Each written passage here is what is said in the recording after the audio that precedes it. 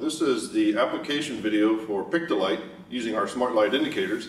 What I'd like to do is show you some these applications and how they work. First, what we'll do is we'll look at a traditional kitting station. So this would be like a supermarket, something like that in a manufacturing environment. Here in this case we have our traditional smart light tower that's telling operators and forklift drivers about the status of the supermarket.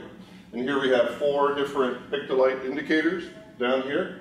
Here you see one mounted in the middle that's going to call out 2 different bins. These are mounted high up. You see how we have the brackets on the flow racks. This is mounted high up. A little more traditional for tighter spaces. Here we have it moved down. You can see it's mounted down just to give you a little bit more bearing of the indicator so it doesn't get damaged. And this is the same as that one over there. Now everything here is run by our network block. This is a master port for IO-Link, of course. And you see we're only using 4 ports here. Interesting part is the splitter. These indicators are able to run in expansion mode. So what happens is this indicator is the first one. He receives the IO-Link signal, and then he regenerates it on pin 2, and it travels back to the other one. So they act in unison, so they're like one light. And in this demo, we also have an IO-Link RFID reader, and we'll show you how all this works together to give you a nice kitting station for your application. So let's show how this works. First off, you would have a tote of some type, barcode or RFID. Here we're using RFID.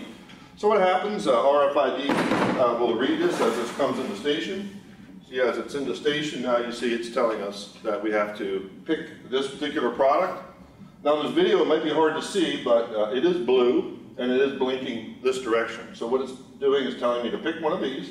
So I'll pick this, it'll sense my hand, I'll put it in there, and now it's asking me to pick one down below. So again, that's blue, it's pointing up.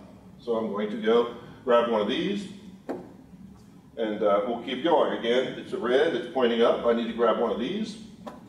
And now it's at the top and it's asking me to pick one of these, and now it's asking me to pick this as well. And so now we have our pick sequence completed, our kit is ready, and that's how we do kitting with the smart light indicators.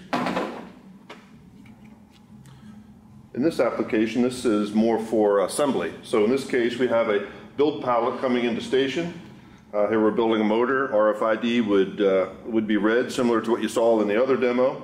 And here you have much smaller bins to pick some of the smaller pieces and assemble this, in this case, this particular motor. Now in this case, you can see we have 1 light for each bin. Again, what's nice about this, if we tip it over, you can see we're using the expandable mode here. So 1 port runs 2 different indicators.